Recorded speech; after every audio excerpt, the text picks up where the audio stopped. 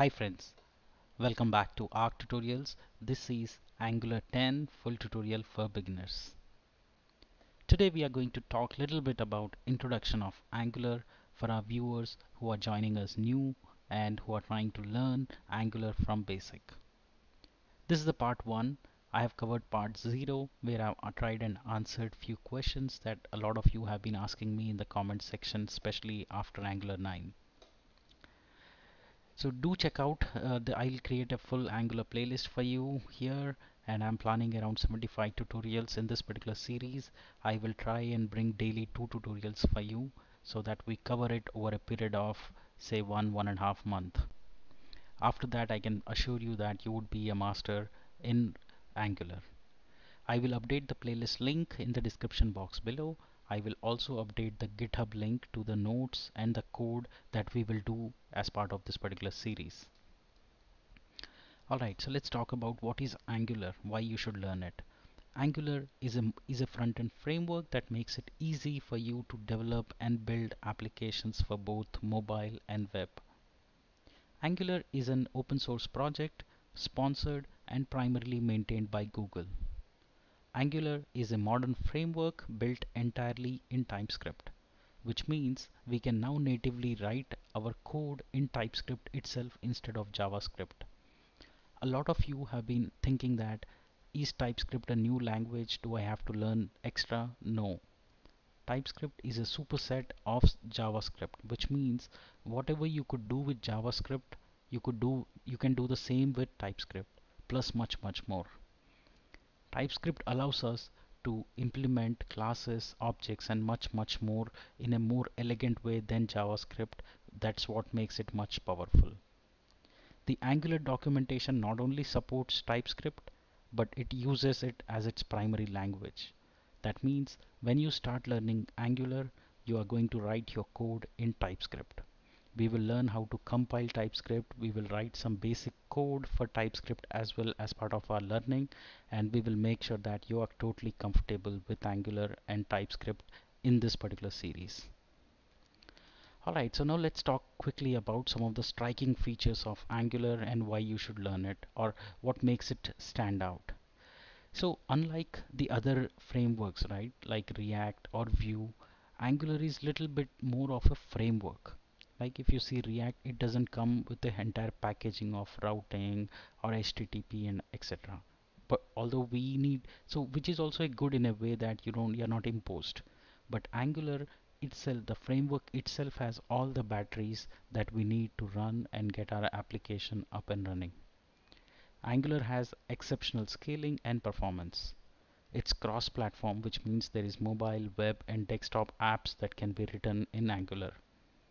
It's a single page application.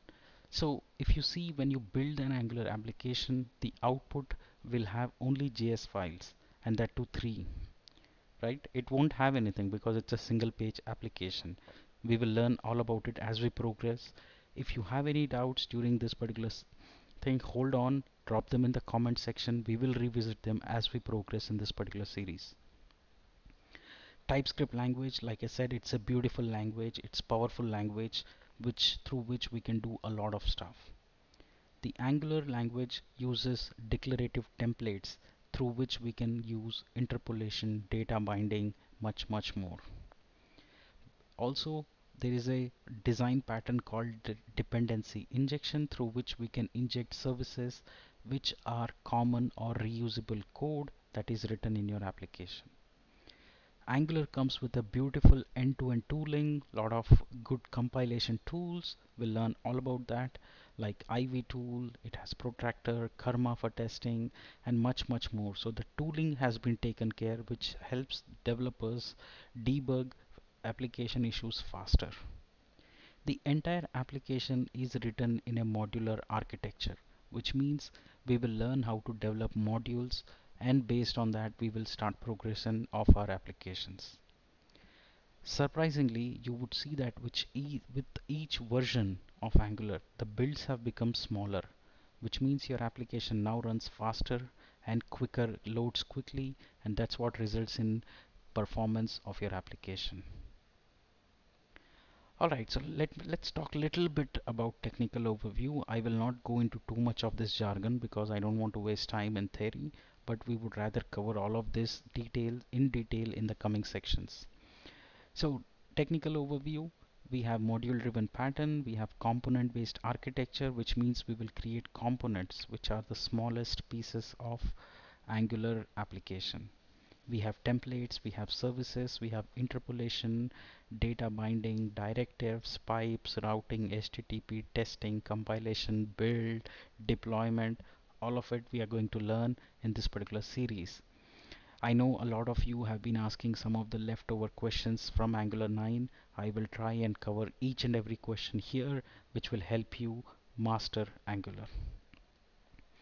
Alright, finally, for our viewers who are joining us new on Angular 10, why should you learn? It's the latest bust tech stack.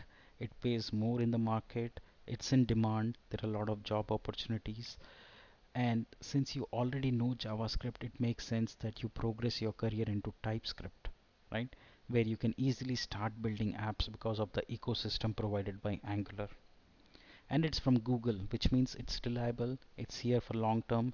A lot of Google's applications are written in Angular, which means you should not be left out and you should learn end to end.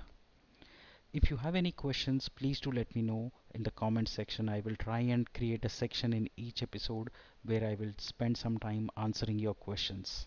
Please do let me know if your questions and doubts in the comment section. In the next episode, we'll talk about version history, compare all the versions so far, and we'll also talk about some releases and how you should upgrade your apps. It's going to be an interesting and fun journey, friends. Thank you so much for joining. Please do support. Please do let me know if you have any doubts. I'll see you in the next episode. We'll talk about version history and compare all the versions so far. Thank you so much. See you in the next episode.